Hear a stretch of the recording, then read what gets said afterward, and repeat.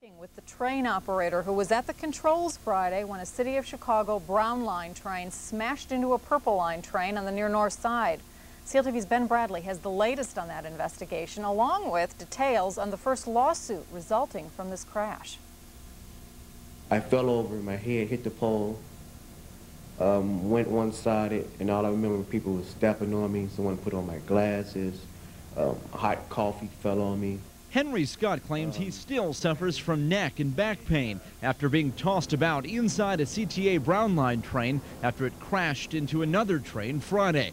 In all, nearly 180 people had to be treated, mainly for minor injuries.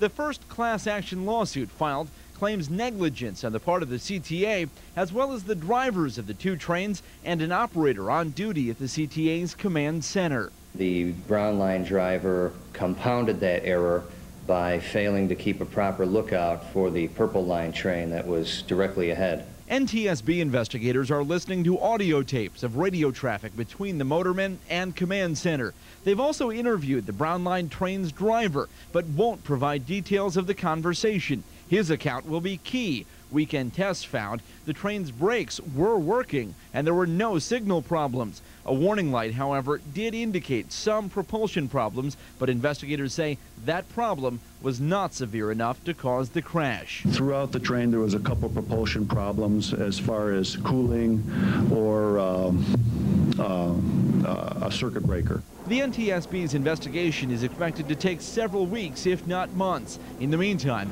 expect more passengers to join the lawsuit. Ben Bradley, CLTV News.